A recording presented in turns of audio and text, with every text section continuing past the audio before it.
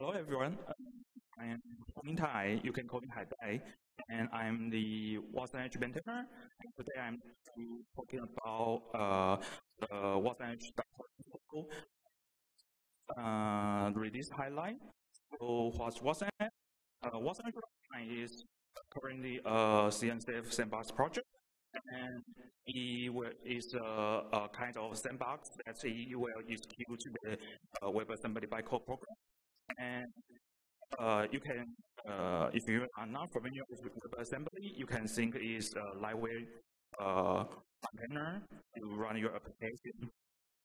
And in this release, we have support lots of new WebAssembly features, like the typed function reference, like the WasmGC proposal, and the exception handling.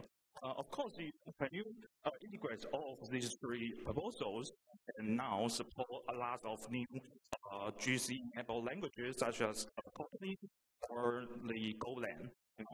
That's the key feature that we are done in the Wasm area.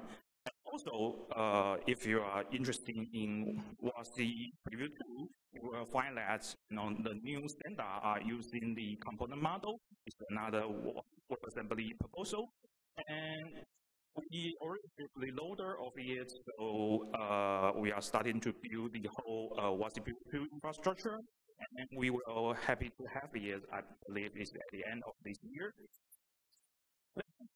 We have some AI or LLM features in our 14 versions. We already support lots of the frameworks. So you can use the OpenVINO, you can use Python, TensorFlow, or TensorFlow-Lite to run your the object detection model or lots of different esteem models. And in this new release, we support lots of new backends, like if you're interested to run some LLMs like Phi3, llama.3, or multi-model, such as Lava or embedded models, you can use our llama.cpp backend or the Intel NeoSpeed framework. And also support the text-to-image or image-to-image framework, so you can use to generate your images with our new backend. And we have some different applications, like you can use the text-to-voice framework, like or check.tts. And also we have the voice-to-text application, so you can use Whisper to script like this section into the text.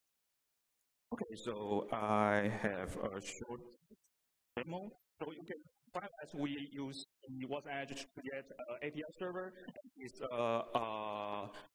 OpenAI API compatible, and because I'm using a very old device, it's GTX 1080, so it will be a little bit slow.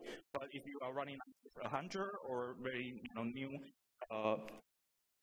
very new or modern GPU devices, it will be faster. So you can try to it. Like I just asked him to schedule a traveling in Hong Kong, and here is the output. So this is the slide if my video is not working. And the first part is that we already have some integrate with the cloud native frameworks such as Kubernetes, so you can use Partner to deploy and manage your AI/LLM workload.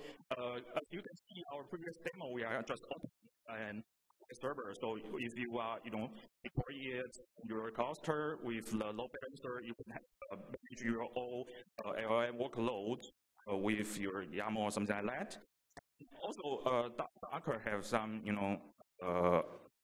integrated with us. They prefer to use the web GPU, so that's why I show it there. And I have a section this day, and it will contain more live demos. We talk about how to leverage the GPUs, the CPUs, and different OS. And this is our feature plan.